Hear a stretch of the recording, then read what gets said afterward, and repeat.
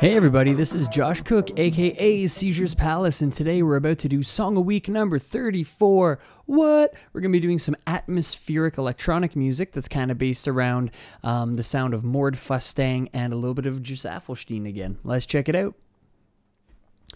Alright, so let's take a quick little preview of what we are looking at here. So we have the first section, which is the more atmospheric section.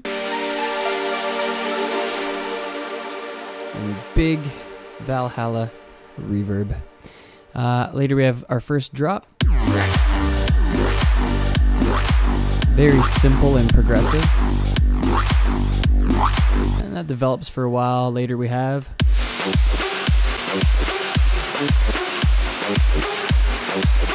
which leads into my favorite part, which is...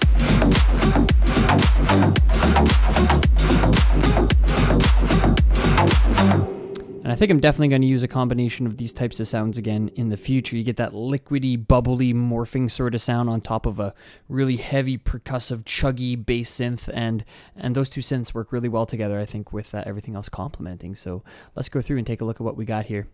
Kick, same as usual. It's tuned to G because the song is in G, and I used kick 2 with a little bit of neutron on top. Every once in a while, neutrons got me out of a jam here. Not in this case. This is too crazy to look like anything that Neutron would have done. This is something that I did to really get out a lot of the rings from these really simple kick 2 sine waves to start. They have quite a bit of stuff I like to clean out of them, and that's the kick there.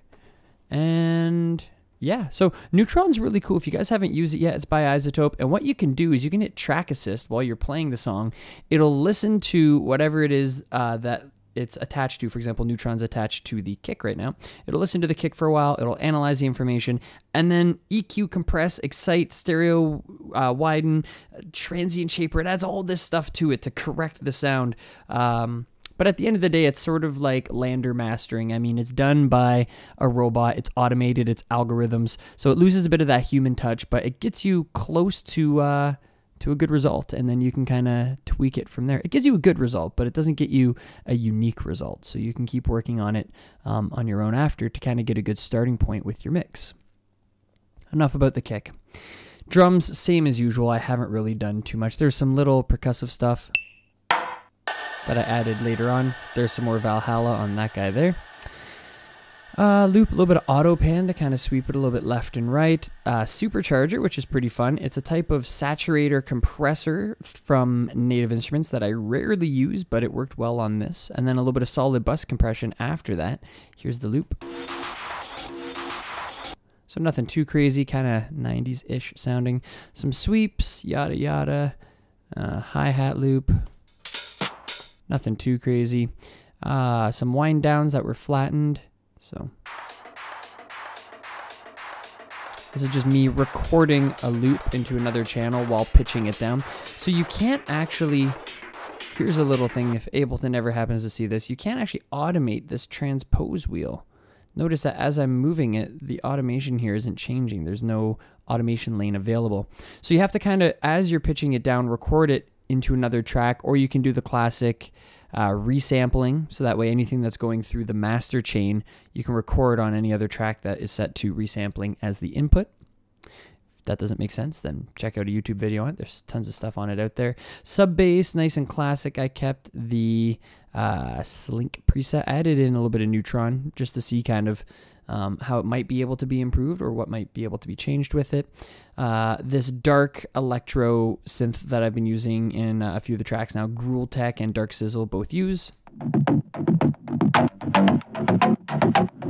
And that's without the Redux. It sounds cool with the Redux as well too.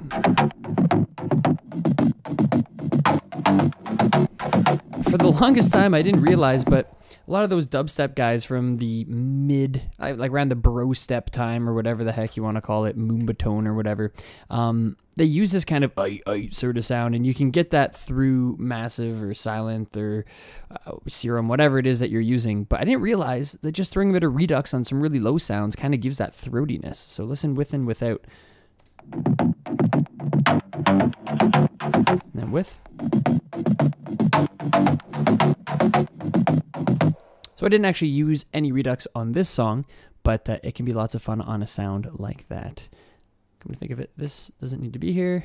Saving up some CPU space. I probably won't save this anyway. And then this was a bass drop that I think I created in Massive. It might have even been from some loops that I had. I never use synthesizer loops. It's kind of discrediting what I've spent years on trying to perfect, which is playing keyboard, trying to, I say perfect, synthesize sounds. I'm no crazy expert at synthesizing sounds, but damn do I love experimenting with that stuff. Anyway, this was flattened for one reason or another, and it sounds like this. And just some basic EQ. I was back and forth on the idea of, do I keep a lot of that high end? Do I get rid of some of that high end? At the end of the day, I wanted to cut through the mix, so kept a little bit in that area around 3K, but still ducked some out.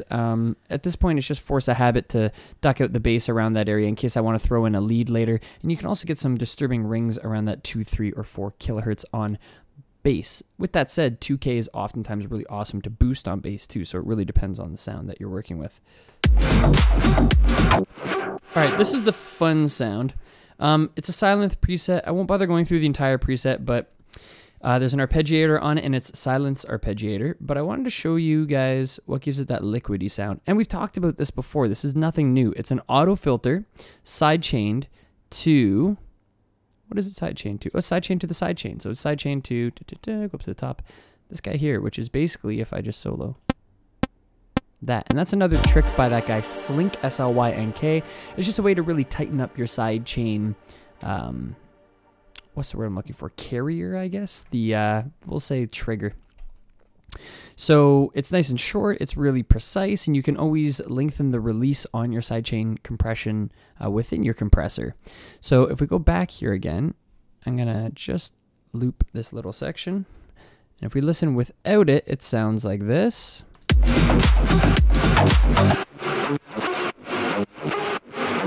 There's lots of reverb bleeding in that's been saturated. There's with the auto filter. So you can hear that pumping liquidiness. I will definitely make another drop like this again because I love that sound. It's definitely appealing. The Mord stuff, yeah, this is worth mentioning. So this is a Massive preset. I don't like going through all the synthesis. It can really slow these down. So just do your own synthesis. Make your own thing. I think it's a preset done by Echo Soundworks. Is called Keys 2, and it was from like an Electro bundle like 3 years ago. Nothing too fancy, basically a super saw to a small extent.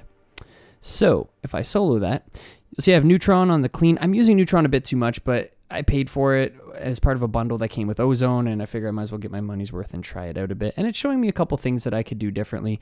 What I love about it is it comes with an EQ with more dynamic EQ, and I can sidechain the dynamic EQ. What does that even mean? What it means is that I can take a small portion of the frequency spectrum and say anytime another instrument plays or another sound plays, just that little EQ bump is going to dip down. So it's not sidechain compressing the entire signal, but rather just a small frequency band, or you can choose to make it a big one. You can do whatever. This is really great just for cleaning out around that 300 hertz zone. If you have something that has like a lot of sort of, I don't want to say presence, but a lot of frequency content going on in that area. And then another instrument sounds really good in that area too. One of the two can duck just that area out of the other synth, if that makes sense.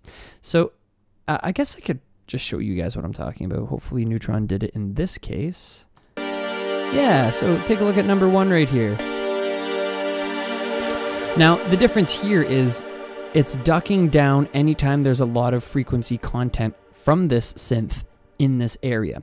It's not sidechained to do that when another instrument plays, but you have that choice down here in this sidechain option.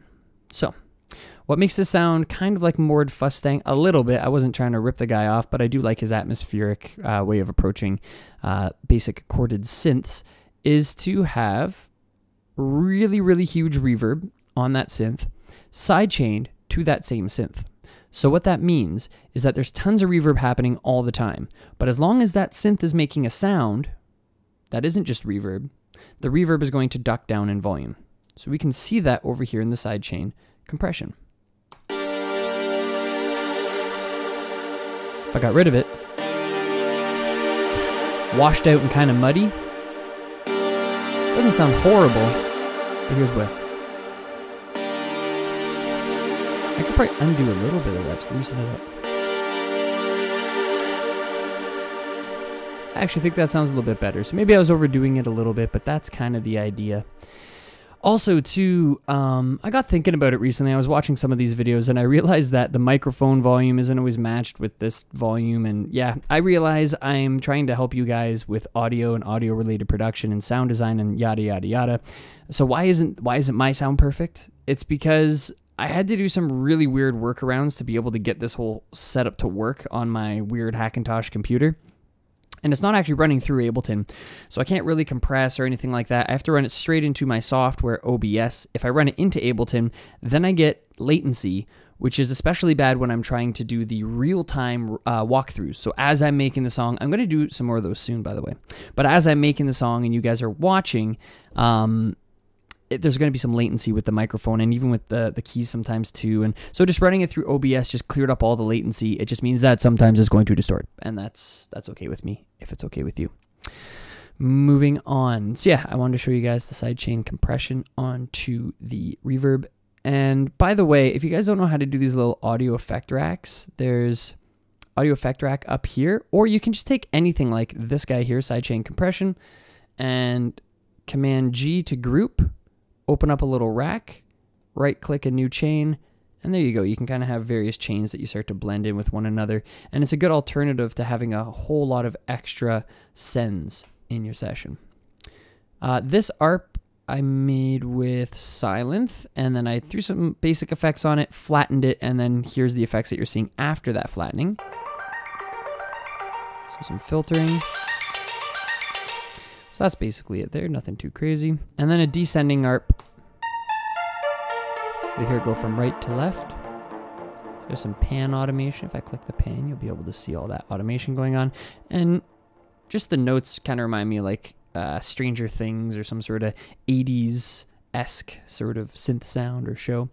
But yeah, so we had the descending ARP and the other ARP. We had the moored sound, which is sidechaining the reverb and giving a huge washed out reverb afterwards. The awesome epic end synth, as well as the flattened bass, the techno bass, some sub bass, and a whole lot of effects and percussion and drum stuff. Anyway, hopefully you guys enjoyed that. Hopefully you got something out of it. As promised, pretty soon I will be doing another walkthrough video where I'm actually recording the song, and you guys get to watch it as I go through. Also, I've been doing a lot of electronic stuff lately, and that's kind of me playing to, dare I say, my strengths, but at the same time, I'm feeling like I'm ready for something different. So I'm debating with the idea of some experimental music. I'm not even a huge fan of really experimental like harmonies and stuff, but maybe I'll do something like that. Might do like something reggae or Latin or I have no idea. Feel free to put in a comment and recommend what you guys want to hear. At this point, it's all just for fun. So just let me know what you guys want to hear, and I'll write something in that style as long as I can do it. Anyway, one last time, my name is Seizures Palace, Josh Cook. This is Song of Week number 34. I will see you next week. Peace.